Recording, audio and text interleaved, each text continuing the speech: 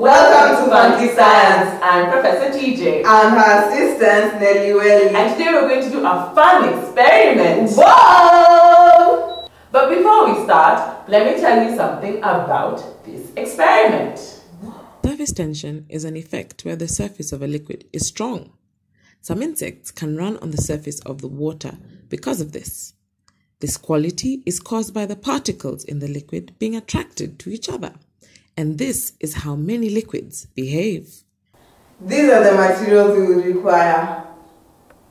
A large bowl or basin, liquid soap, index cards, scissors, a dropper, and water.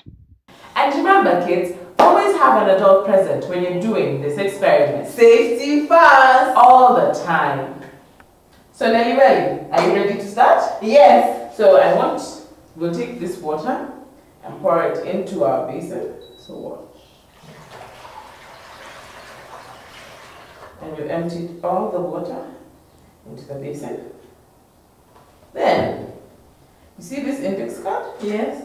We're going to cut it in the shape of a boat. Wow. We're going to cut it in the shape of a boat. So, I'll take my scissors.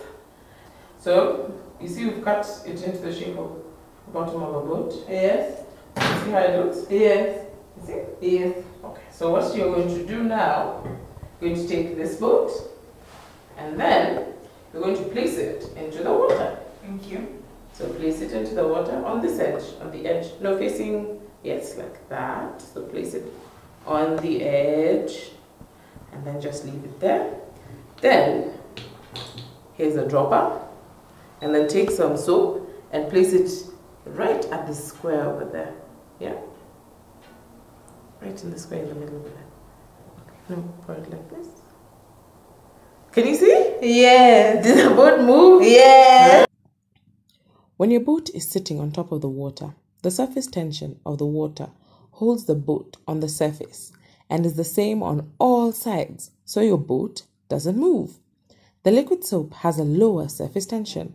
When you touch the cutout of your boat with the liquid soap, the surface tension pulling on the boat is less than the water pulling forward. It is this difference in surface tension that makes your boat surge forward. You'll have to change the water pretty regularly to keep sailing. Once the liquid soap and water are all mixed together, the surface tension will again be the same on both sides and the boat won't move. I hope you at home were able to make your own soap-powered boat. This is all we have for you today. See you next time On FunKe Science. Bye.